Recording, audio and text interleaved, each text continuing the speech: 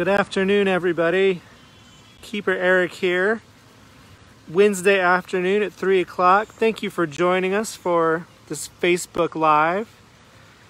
Kind of an odd time, but it's a good time to see the otters. We're going to feed them just a minute. Keeper Ann is going to come and help in just a second. And until then, we'll just watch them run around and swim, and we'll talk about them. If you've never been able to make one of our 10:30 chats before, what we do is we just show you the animals, we talk about them, and then you guys can ask questions about the animals or about what we were talking about. So, we've already got a great question from Danielle, who's 5. She wants to know, how do we tell them apart? Well, we'll get into specifics in a minute, but we have 3 otters right now. And you can see the one in the log is smaller than the other 2. That is the baby. She was born here in February. And so she's real obvious to tell who's who. And then dad is Spencer. And mom is Tallulah. And I believe that Tallulah is a little smaller than Spencer. I could be wrong. Here's Keeper Ann. Hello. We already had a question, and I was trying to remember who's smaller and who's bigger. Is Tallulah bigger or is Spencer bigger? I believe Spencer is the bigger one. That's what I thought too. Yep. So that's how we tell them apart. Why don't you go ahead and talk about what you're doing and talk about the otters then, Ann? So these are our North American river otters. Tallulah is our female. She is about 9 years old. We have our baby. That's Spencer and Tallulah's daughter. She is 5 months old. And then we have Spencer, our male, who is 10 years old. And right now I am just feeding them various fish. Let me get a look in that bucket there. See, why don't you show us what you have Got here? some squid. Okay. Capelin. These little guys are called silver side. You can see the silver stripe. We got a new kind of fish that they seem to like, is the trout. It's a good looking trout. And this, you can't see the head, but it's a part of a herring. So that's what we feed them. Okay. Yeah, so Joe asked what kind of food do they eat? Here at the zoo we feed them fish. Fish. And you know, to enrich their curiosities and diet, we'll throw in eggs in there, different kinds of seeds. And in the wild, they are an opportunistic type eater. They'll eat frogs, fish, birds, small mammals, pretty much anything they can get their paws on. So, but here they have more of a strict fish diet. Lincoln is 8. He wants to know, how big do they get? So Spencer right here, he's probably the maximum size that the North American river otter gets. That's upwards to 15 pounds. So 10 to 15 is usually the size that they'll get. And they're kind of a middle-sized otter. There's Yes. some smaller species, and then the sea otters are pretty big. Good catch. Yeah. And the giant otters that you find in South America and Africa and Asia can be quite large. Those can be like Over 6 feet, yeah, up to 6 feet long or something like that. And so these guys are actually, I mean, they're naturally found in the Midwest throughout the United States. At one point in time, they were endangered due to fur trapping. Otters are very well designed to be in the water, webbed feet, strong rudder-like tail, and then that thick fur traps air inside, right up to their skin. So during the winter when they're swimming, they can stay warm and the water never touches their skin.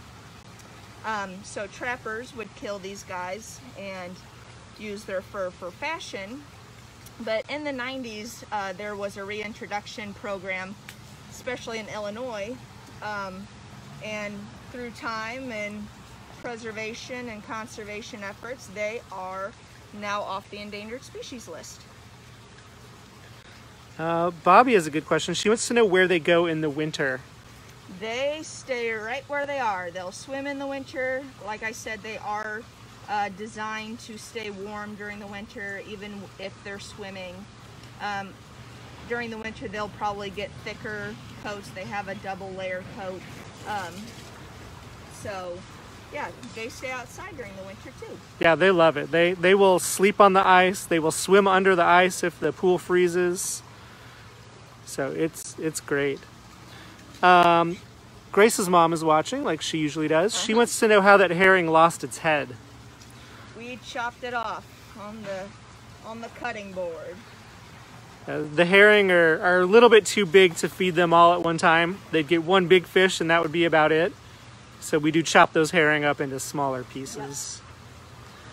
Danielle, who's 5, wants to know how long they're pregnant for. That's a good question.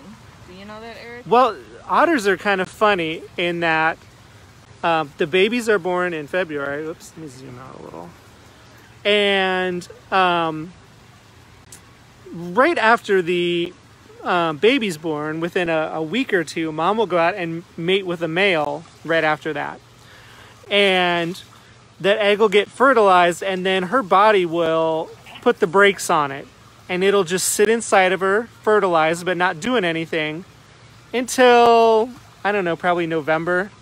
I'm not quite sure exactly when that is, but it's 3 or 4 months. And then in November, the mom's body will start developing that egg and turning it into a baby. And then in February, we have the babies are born. And when they're born, they have some fur, but their eyes are still closed. Yeah. They're pretty helpless. So a lot of times those animals that have helpless babies, something like a dog or an otter or a mouse or a rat, their pregnancies are real short. And something that has a full developed baby, like an elephant or a giraffe or something where they're up and walking around fairly quickly, a lot of times those pregnancies last a lot longer. We have these little opossums here at the zoo. They're very small, and when the babies are born, because they're a marsupial, the babies are about the size of a thumbtack head. They're only pregnant for like a week. It's like 10 days. So that's just to contrast with something like these otters or something larger. That was a long explanation too. Grace's mom wants to know if we'll keep the baby or if she'll go to another zoo. Usually the babies are sent out. Tallulah's been with us for a while. She's been a good breeder for us. Really helping that the gene pool for otters, and I would think that the baby would go out once she's old enough. Yeah, usually we don't have a baby if by the time mom is ready to give birth the next year. Right. So at the very latest, like in January, we'll ship out last year's babies. So hopefully this fall we'll find a home for her. They are part of the SSP. So SSP will get together and decide where the best place to ship everybody is. Yep. It's hopefully this fall. Yeah. Here, that's a bit. Just the juice. Fish juice. Cody wants to know if the zoo is open. Yes, it is. It is open right now. We're open every day of the week from 9 until 5. I think last admission's around 4:15. So you can come out. We do have some extra restrictions, one of which is that you have to wear a mask the entire time you're here.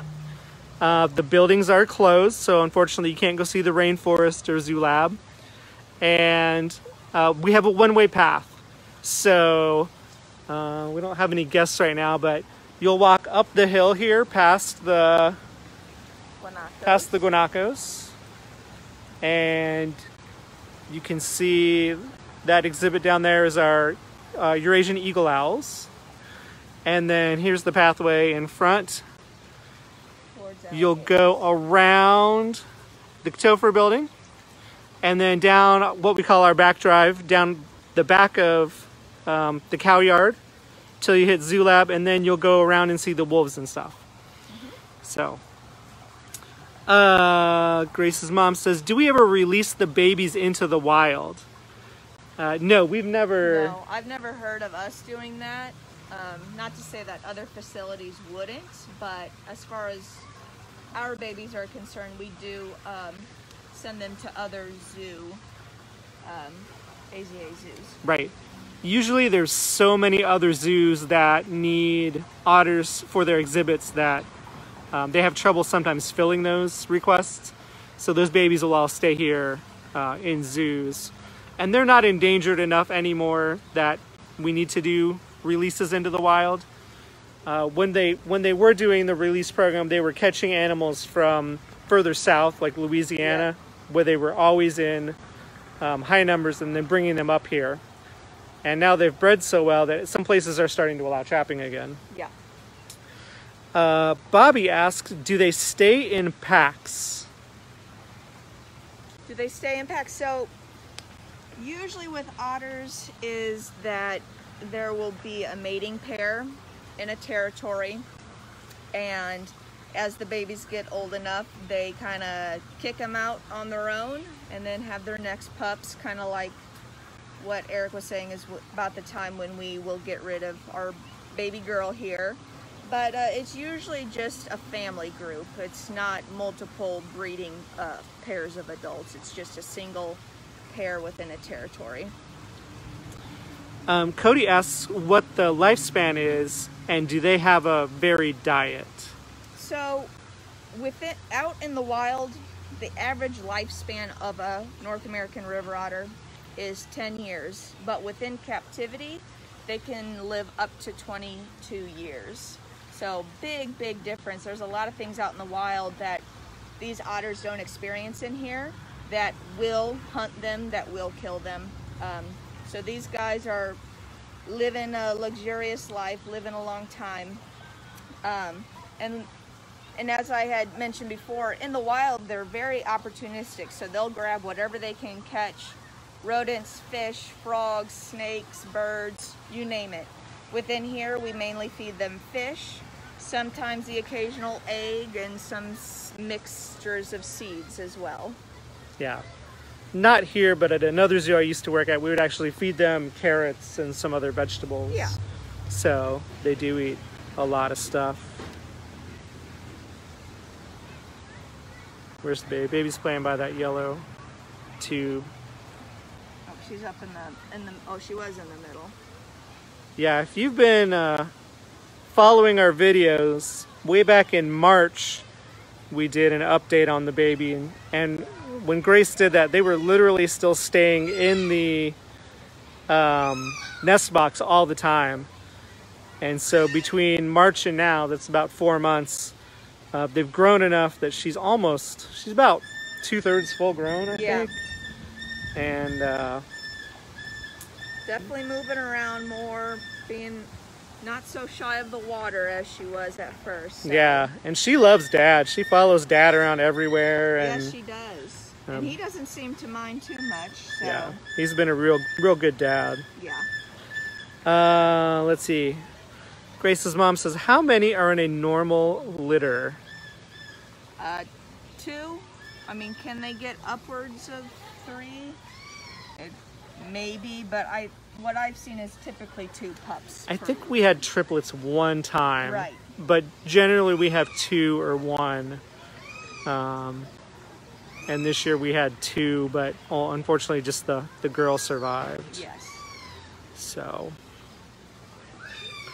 all right. Well, we're gonna get going and let the otters get back to doing their otter things. But thanks for tuning in. If this is your first time seeing one of these, we try to do them at 10:30 in the morning.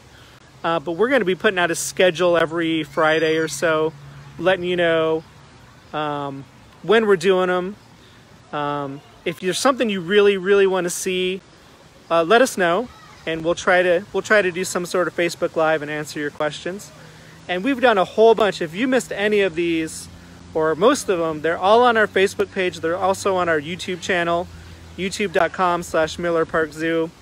But there's a couple months worth where we were doing 3 or 4 a week, and quite a few of the animals here at the zoo. And don't forget to come out to the zoo since we're open. And then if you could help us out, we've got a donate button at the bottom. They're all hiding from me. And I didn't have a chance to grab it, but Grace made a necklace with some skin, some shed skin from our big reticulated python. And it's a really pretty necklace, and I forgot to bring it to show you, but if you do donate, we're still going to draw a name for that in the next couple weeks, and you could win that necklace. So if you could donate just through that Facebook button, that's all you got to do, and we will draw a name in a couple weeks. So thanks for coming in. Thank you, Keeper Ann, for helping out. Yeah. Hopefully you'll be back soon. Of course. And watch for the schedule on our Facebook page. We'll be doing one next week. Thanks. Bye. Thank you.